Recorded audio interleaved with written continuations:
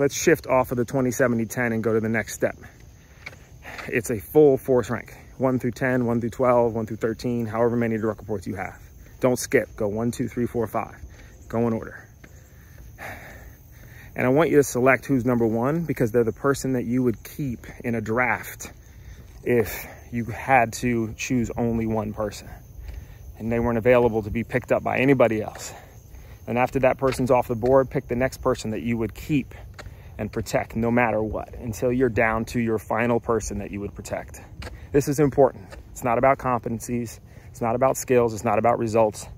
It's about what this individual does for you on your team, the degree of value they have. You know, there's going to be some sports general managers that will keep somebody in the minor leagues on a team before they let go of somebody else, right?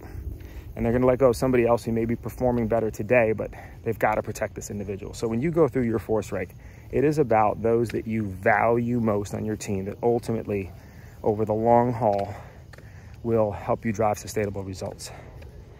And once you do that, pick me up on another video and I'll explain some more. Let's get up and go.